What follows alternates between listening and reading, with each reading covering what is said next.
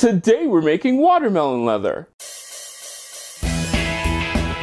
Come on in, welcome to my home. It's getting warm, and I know that these aren't really in season yet, but you can get them at most grocery stores. This is watermelon. This was supposed to be seedless watermelon, however, it is not.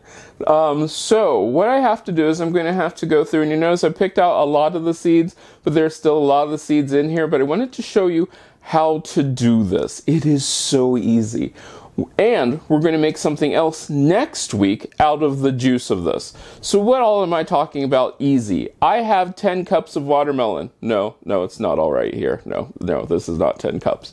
But I do have 10 cups of watermelon. The rest of it is in my refrigerator. And what I'm going to do is I'm going to puree this in my handy dandy food processor.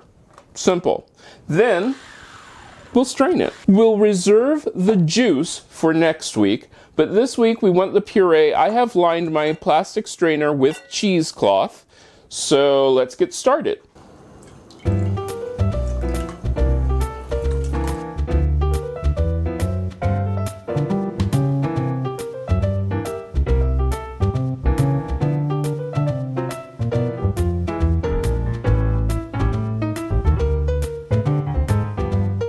Remember to save your watermelon juice. We will be using it later. Now you're saying, well, what am I going to do with all this extra watermelon?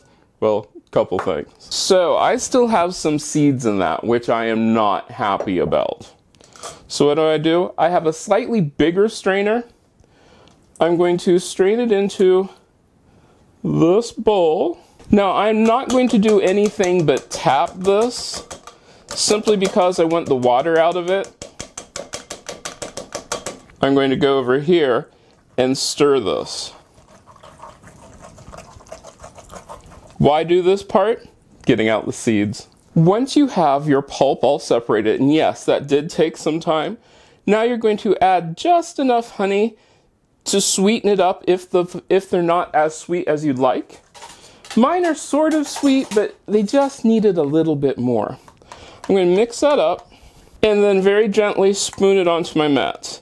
Did I get all the seeds out of this? No, I didn't. And realistically, for me, that's okay. Now, I'm going to be doing mine in my food dehydrator. Now, I'm going to be doing mine in my dehydrator. If you're doing yours in your oven, line it with a silicone pad and then bake it for about, I'd say 6 to 8 hours or until it's dry at 175 to 165 degrees, and then we'll come back. This is going to take a while. Now, I will admit these are not as seedless as I would have liked them to be.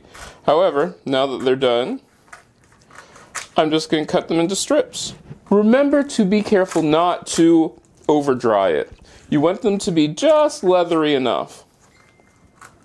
Let's give this a taste.